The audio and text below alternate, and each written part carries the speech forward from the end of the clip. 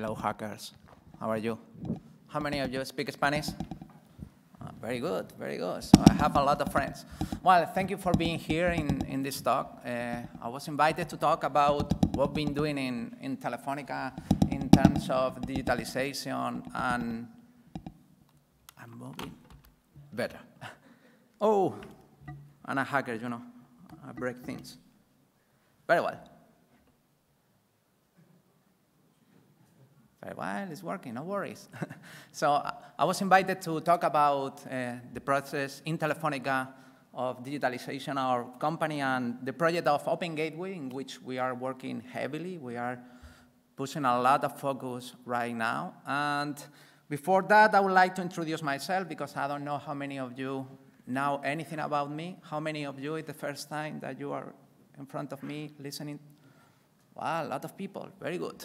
So this is me on the left side. I'm the guy on the right with the tie, very handsome. This is me in the university. I study computer science. And one important thing to say about that picture is that I study everything that was related to databases, table spaces, optimizing queries, PL/SQL queries, Transact SQL, everything related to databases, but nothing related to security. Nothing related to security.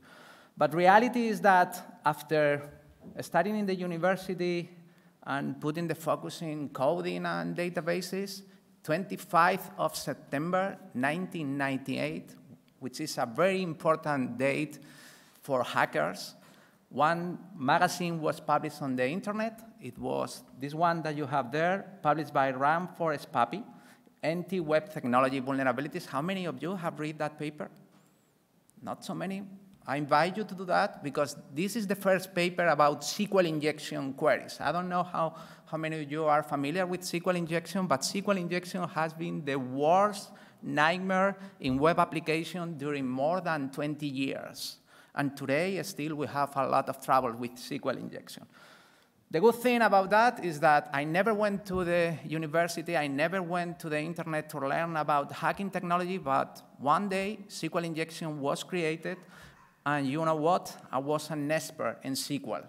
So with one single query of quote 1 equals 1 semicolon, you can get into a web application. I was able to do 3 screens of SQL queries, which was wonderful. So I started to be part of the hacking community. I started to publish techniques about how to hack web pages and web application.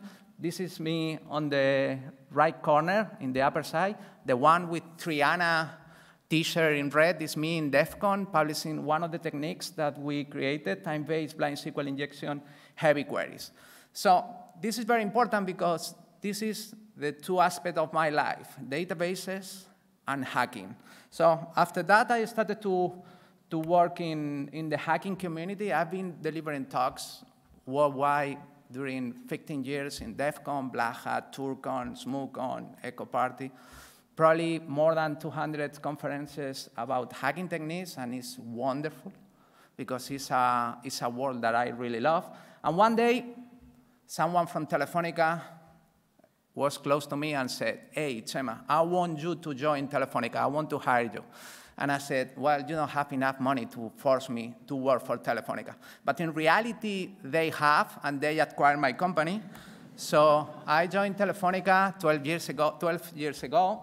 I started at the beginning with a small program that it was called Talentum. The idea was going to the university and bring to Telefonica hackers, because we were discussing about where are the digital creators? And I said, in the university, learning algorithms, learning how to code, learning how to work a ABL tree or a data structure or a B-star tree to store data. They are in the university. So we created a program that was called Talentum, and we were to the university to bring a lot of young people to create technology in Telefonica. So I joined Telefonica at the beginning as the CEO of 11 Paths, a small company.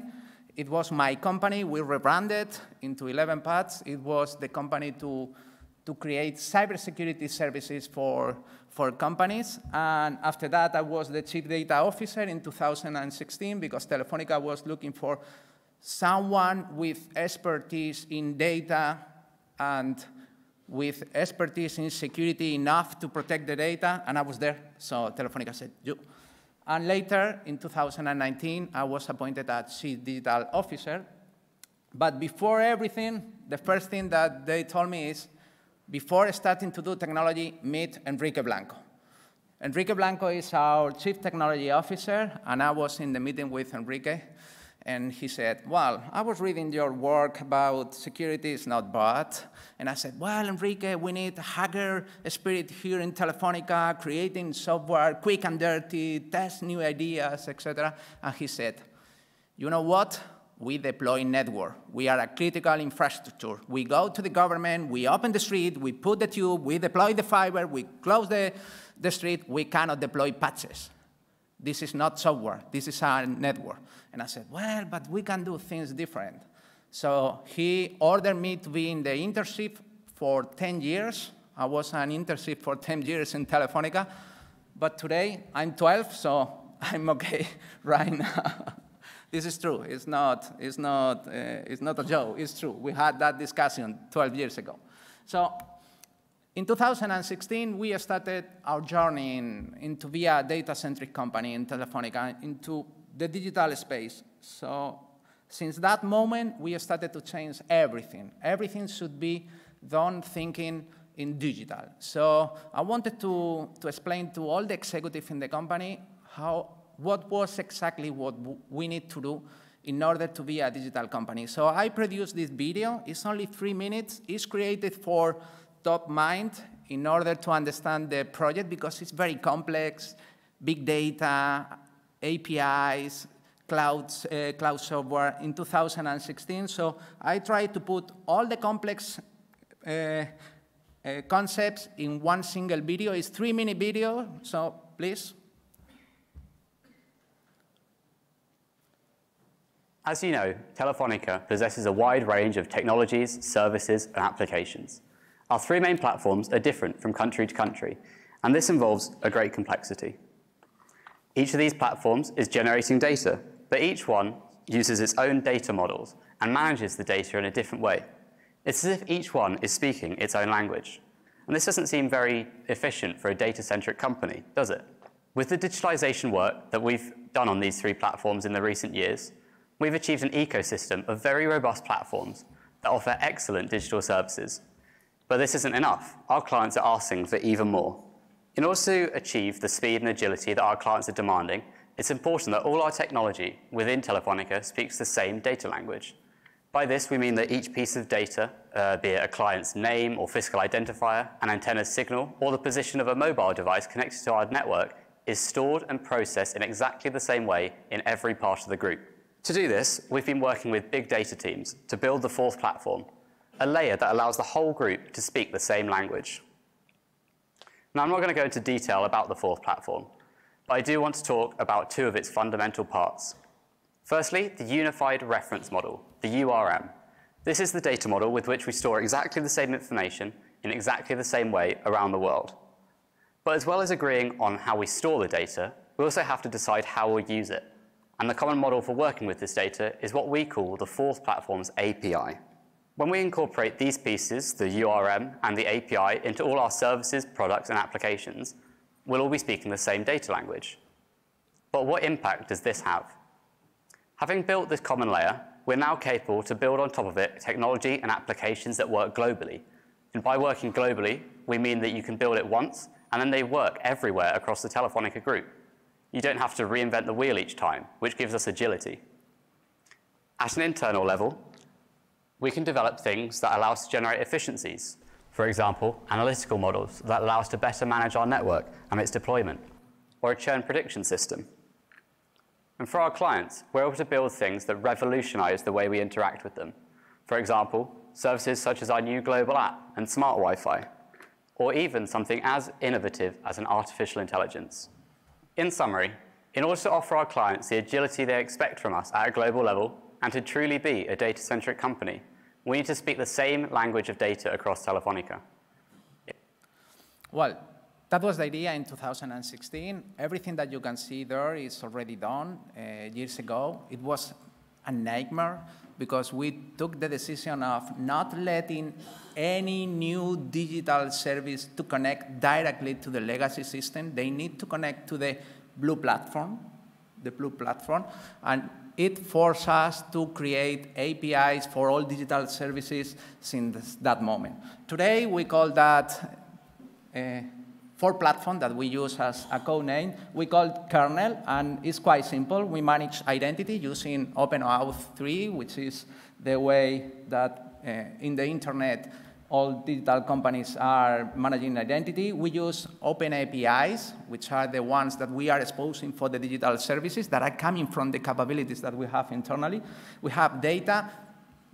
Very, very, very important. That data is normalized. We didn't want to create a peak data. We wanted to create a peak data. So the first thing that we did was normalize every piece of data that we were going to store in the platform. And of course, taking advantage of GDPR that was coming, we defined the privacy from scratch in the platform. We started to create all digital services on top of that, and at some point, we started to open that APIs to partner, to third party, that we were allowing them to capture opportunities from the capabilities that we were having in the platform.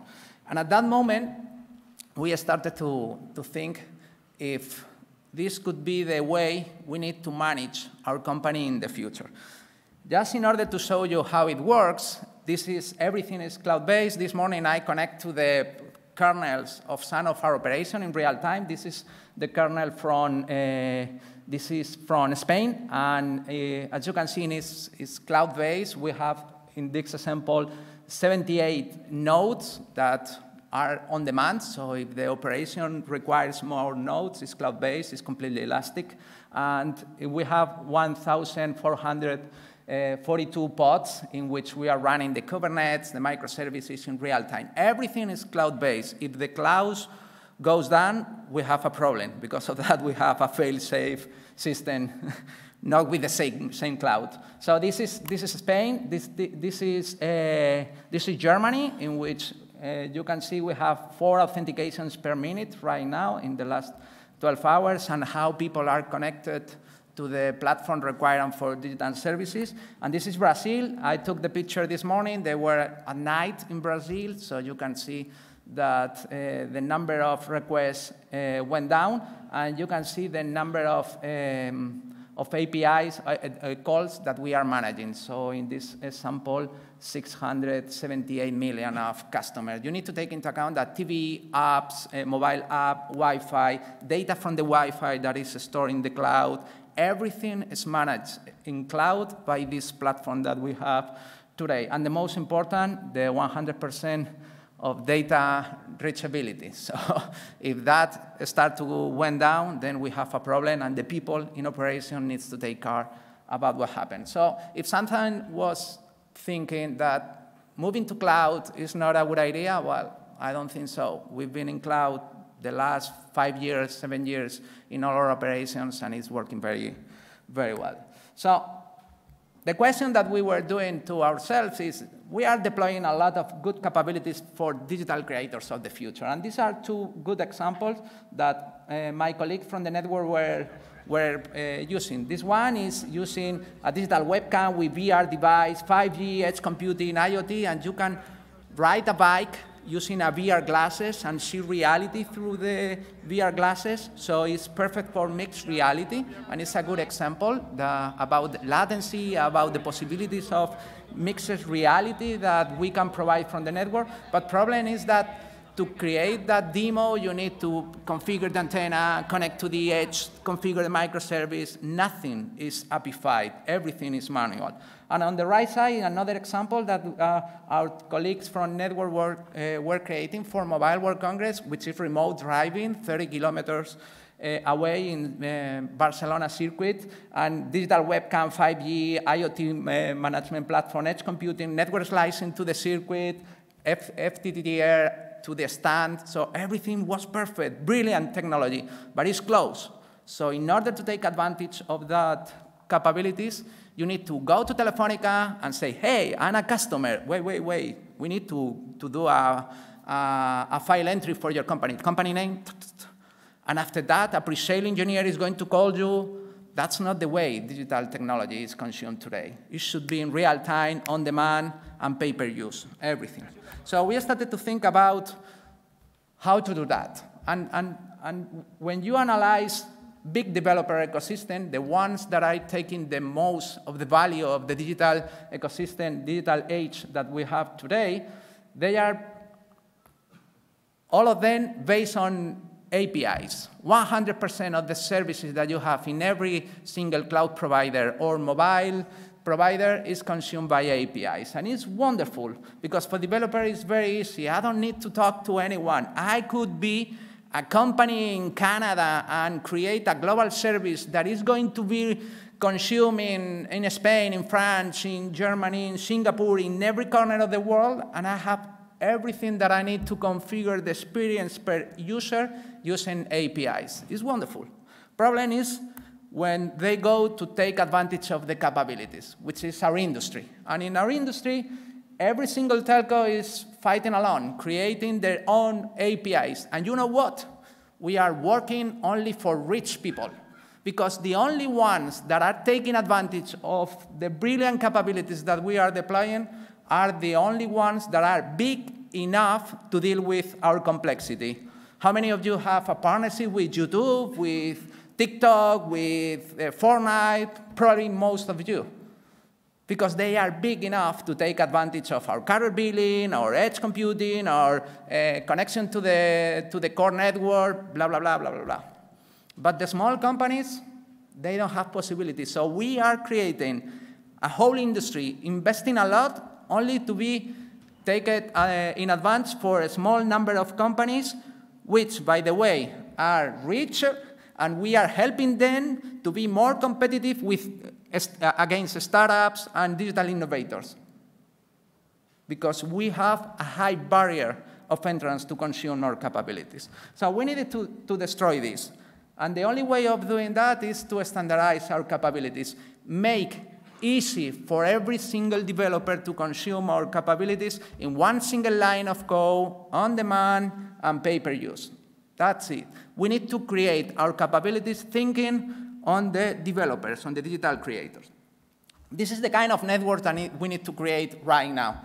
It's true, we need to deploy low latency technologies with 5G, with fiber to the home, fiber to the room. We need to deploy Wi-Fi 7 and Wi-Fi 6 and Wi-Fi 7. We need to make sure that we have computing power enough on the edge to match the requirements of the new artificial intelligence-infused digital services that are going to require CDN, etc. And we need to make sure that our networks are programmable. We need to softwareize our network. We need to cloudify our networks. We need to make our capabilities available through APIs for the digital creators. This is our map internally in Telefonica. This is the work that Enrique, Steen, and my team is doing all the time, thinking in this. How are we going to create this new future-ready network for Telefonica? And one of the pieces is OpenGateway. OpenGateway is just that, and a standard for create the definition of a new set of APIs, intuitive, interoperable, and programmable,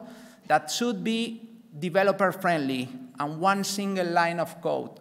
Every day we start to talk, every day we are talking about that.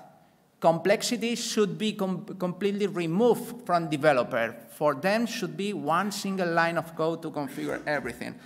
We in Telefonica signed the MOU, as most of you probably know. We make available our APIs. We are going to launch in 2 countries in Telefonica, in Spain and in Brazil with other telcos, because the magic of this is that one single API is available for the rest of the telcos. And we started to work with hyperscalers to be in the developer communities, also in aggregators. Every channel is good for us, for our industry. As we used to say, we sell books, which are our capabilities, and every bookstore is good for us. This is an example in which we are working with Azure for consuming APIs. Developers just select the countries and the telcos they want to pay for that services, and later they use it in the code with one single line of code, and if consents are required in the message, they are going to be able to configure.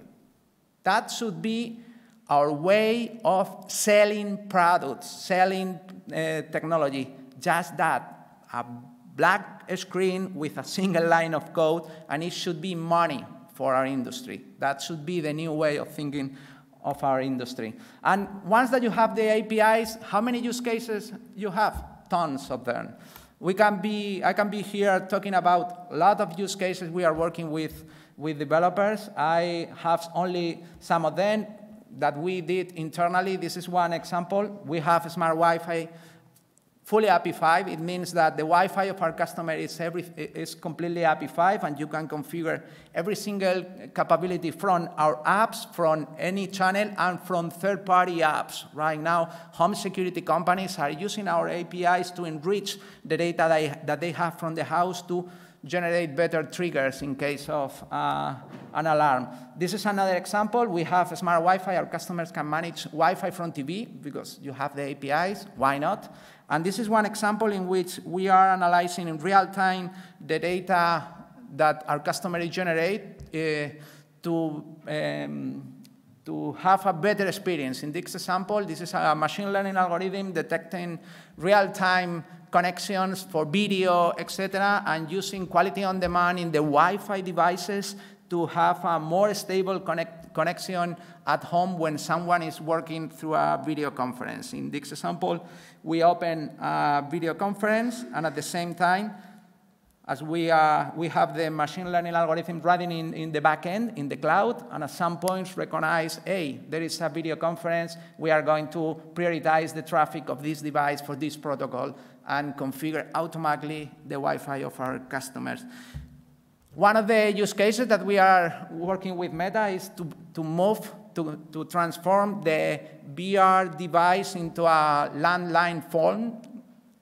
That means that you can use the phone calls and have the phone calls that you are having at home in your VR device.